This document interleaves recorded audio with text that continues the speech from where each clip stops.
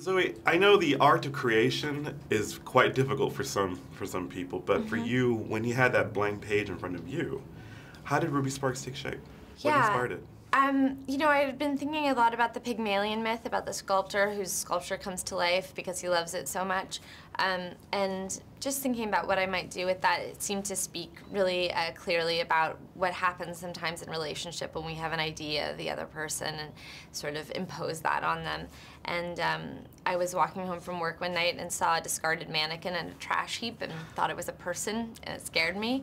And somehow that sparked something in my brain because I woke up the next morning with the seeds of this in my head. And then it wrote itself really quickly. You know, it was like maybe 2.5, 3 weeks for the first draft. And then a lot of work rewriting for Jonathan and Valerie. I often wonder, the best romantic comedies, I often wonder if they're born from broken hearts. Huh. And I'm not sure, I mean, have you ever had that experience where you felt the need to kind of express yourself because the insides are so honest and so authentic? Where did they come from? I mean, did someone break your heart? Or no, were you so in love, I think, at that point, that no, I need to get this out and express it? You know, I think when I was in my early 20s, I had a couple relationships where I felt like, almost like I broke my own heart, where I felt like I had to leave the relationship for one reason or another, and then in retrospect could see more clearly what went wrong. I don't know, you know, there's nothing autobiographical in the movie. I think when you love someone, you love them forever.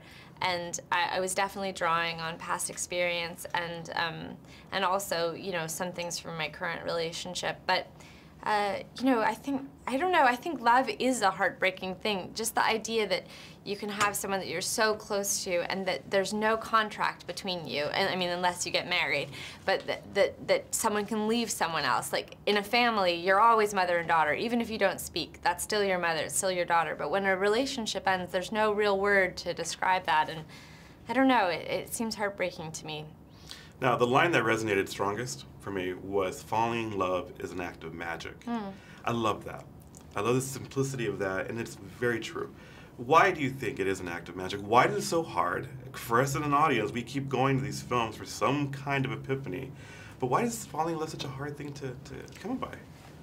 Well, I think, you know, like a magic trick is a contract between the magician and the audience, right? The audience says, we believe, and the magician says, I'm going to help you believe. The magician says, look over here, and the audience looks, you know, and that I think that falling in love is like that, where you say, you know, don't look at this part of me, look at this part, and the other person says, I believe in that part, I believe in the best part of you, and that kind of belief in each other is what makes, I think, what makes people love each other. And then, you know, it's all about keeping that original spark alive.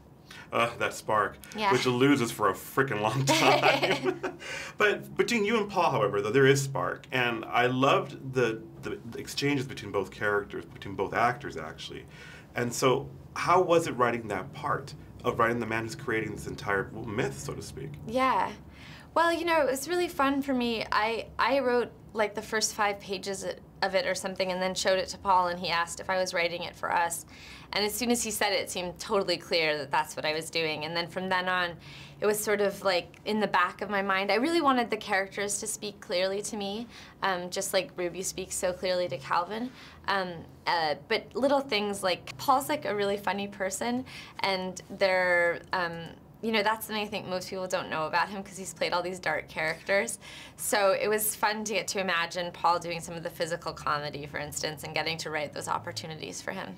And think about it, for one split second, you got to control the boy. I did. For once. And it's an interesting parallel to the film, but what is it about your relationship with Paul, for both of you, that is so inspiring to both of you to create the most amazing art?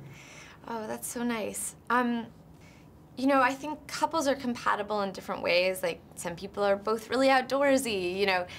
For me and Paul, I think aesthetically we've always really understood each other, and we have the same taste in movies and books, and one thing that we do for each other, even when we're not working for each other, is sort of be a bounce board for the other person. We can come home with a problem and work it out together. So I think that, and we had a great role model in Jonathan and Valerie, who are a married couple, and I mean, the way that they work together is totally inspiring. I want to thank you for making LA look like a romantic storybook, so number one. And two, is there a lesson to be learned from what happens to Calvin and Ruby? Do you think, what can we learn from this experience of watching Ruby Sparks?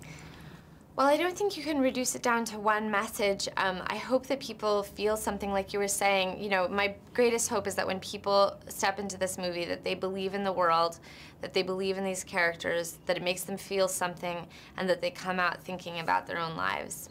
I did. I want to fall in love again. Good. So it was a real pleasure talking Thank you so much. Thank you, Jorge.